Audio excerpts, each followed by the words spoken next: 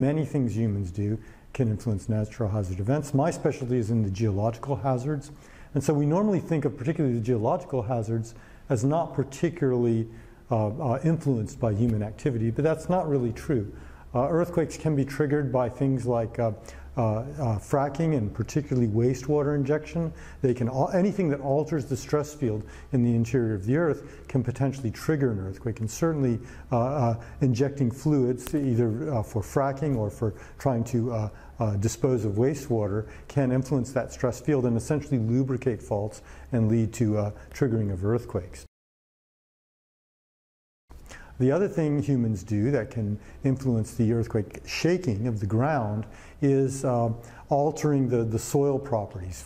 In particular, making areas, trying to fill areas with sort of loose fill that they can then build on. Well, that loose fill is particularly prone to earthquake shaking and sometimes to a phenomenon called liquefaction, and that can have a very strong influence on the occurrence of ground shaking.